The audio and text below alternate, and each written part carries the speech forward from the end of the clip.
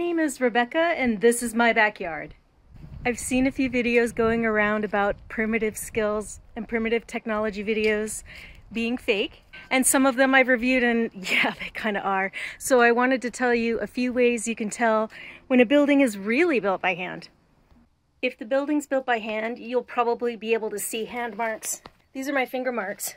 All the shapes and curves are specific to my hand, so that's a way you can tell. No excavator teeth made these. These are actually a human hand. If one person's doing it, it's really going to be hard to get up to the roof with all your stuff, so usually a hand-built building by one person will be pretty darn small. This takes time to dry. You can't just do a course of bricks and then come back the next day and have it be perfect and ready to go.